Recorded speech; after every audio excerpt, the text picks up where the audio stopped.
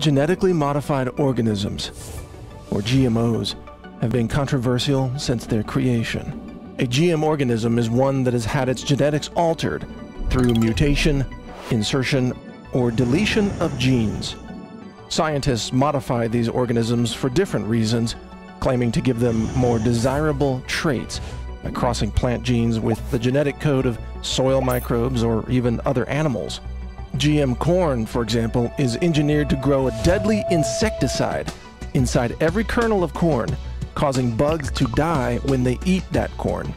Not surprisingly, numerous scientific studies have shown that these products are not safe to consume. In Europe, rats that were fed Monsanto Roundup-Ready GM corn suffered severe liver and kidney damage and developed massive tumors. 50% of the males and 70% of the females died prematurely. Another study out of Australia showed that animals fed a GMO diet showed up to a 400% increase in severe stomach inflammation.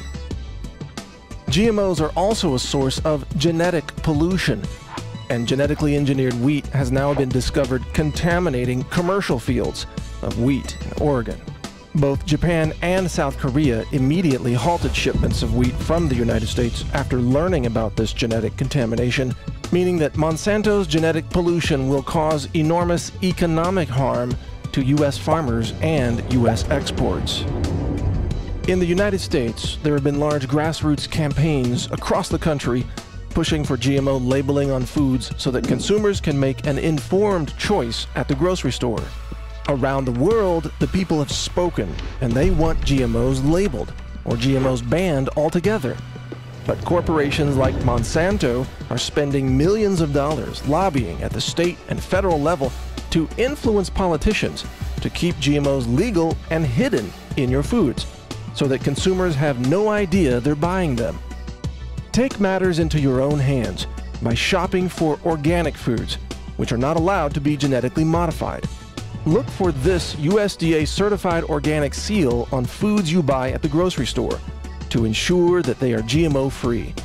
And support grassroots activist organizations like Natural News, GM Watch, the Organic Consumers Association, and the Institute for Responsible Technology, all of which continue to fight for your right to know what you are eating.